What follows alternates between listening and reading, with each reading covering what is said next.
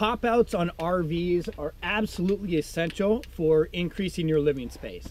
Now, one of the challenges that we've had is when we get to a new destination, how do you know if your pop-out has enough room? A lot of the times you'll have fences or trees and different things in the way.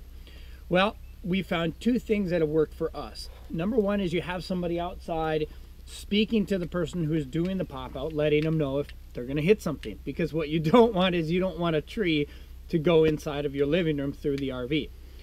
The second thing that we've learned, and what I want to share with you guys, is a little trick on gauging how far it is. And that way, if you don't have somebody to help you, you can just measure the area and know if you're going to clear the space.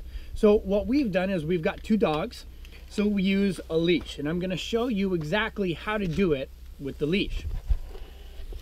So you take leash and Scotch tape, and all you have to do is measure the area. So you can see it's right here. So what I'll do is I'll put my finger on that, and I'll put a piece of tape over that. Okay, so we've been at this spot and we know obviously that there's nothing in the way of our pop-out. However, I wanted to show you just so you had an example. Now, the tape is right here. It's clear, so you might not be able to see it. But what we want to do is we just want to extend it. And I know that the tape's right here, and there's nothing that we would hit. So we are good to go to let the pop-out out and expand our living space.